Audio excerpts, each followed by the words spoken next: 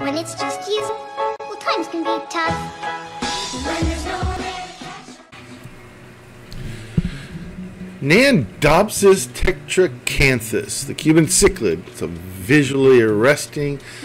Its pointed snout is pugnacious, a solid match for any of its rugged mainland cousins.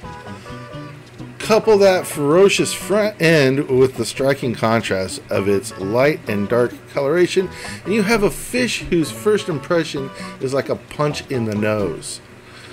But looks aren't everything. The Cuban cichlid has more to its mystique than simple looks. For us US-based fish keepers, like me, the Cuban cichlid have, until recently, been hard to come by due to well-known political issues. For those reasons and more, I utterly adore this fish. This fish is unremarkable when it comes to its requirements, and in keeping with its fellow Central American cichlids, it is a hardy fish. Tank-raised fish will be more tolerant of a range of pH values. While captive-bred fish can deal with a wider pH range, it is best to keep it in water between 7 and 8. If your tap water is outside of these ranges, it doesn't mean you can't keep the fish. You could give it a go and see how the fish reacts to your water. Remember, when it comes to deliberately raising or lowering your pH, a lot of the time it's a bad idea. The Cuban cichlid is at home with a typical tropical fish temperature range of 75.2 to 86 degrees or 24 to 30 degrees Celsius.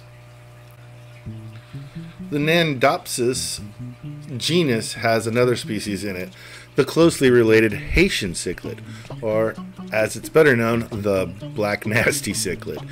It's safe to say that aggression runs in the family. This fish has a temperament comparable to other Central American cichlids, and as such, extra care must be taken when housing it with other fish. For us fish keepers, fewer things feel worse than waking up to a fish whose tank mate beat it to death. This cichlid hardly differs from its close relatives. It is a substrate spawner where both parents care for the eggs and the fry. It breeds as eagerly as you might expect. Due to their aggressive behavior, extra care is necessary when attempting to form pair bonds. Begin with a divider between the fish. Once they have formed a bond, provide the female with hides big enough for her to fit, but too small for him to fit. To prevent injury or death to either the male or the female, observe the pair vigilantly. Cuban cichlids will spawn on a smooth stone or terracotta plate, or better yet, a smooth plate. Smoother surfaces are preferred. They are less favorable for excessive bacteria growth. This in turn leads to a higher hatch rate from the clutch. Now, some breeders have followed the path laid out by the super red Texas cichlid and produced the super red Cuban cichlid. This hybrid is produced by using a female blood red parrot, itself a hybrid, and a male Cuban cichlid. So now you're probably wondering, what do I feed something like this? They are a carnivore and they get about 10 inches. So what is it that you should feed these guys? Well, they are, like I said, carnivores, so they need something with high protein, not so much on the vegetable side. But what I feed these fish and everything in that tank actually is the tetracichlid floating cichlid sticks. I also use API's cichlid pellets. Both of them are very popular with all of the fish in this tank, and yeah, that would be what I would recommend, just because those are the ones that I use and have gotten success with.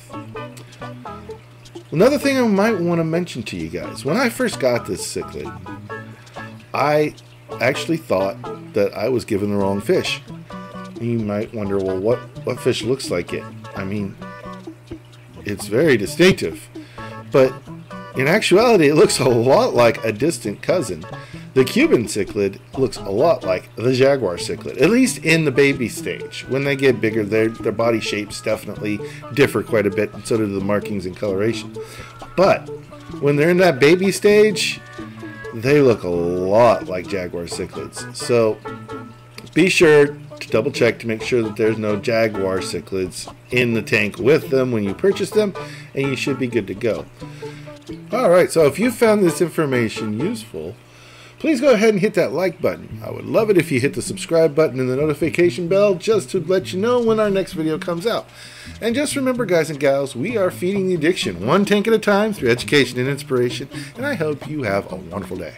Bye now.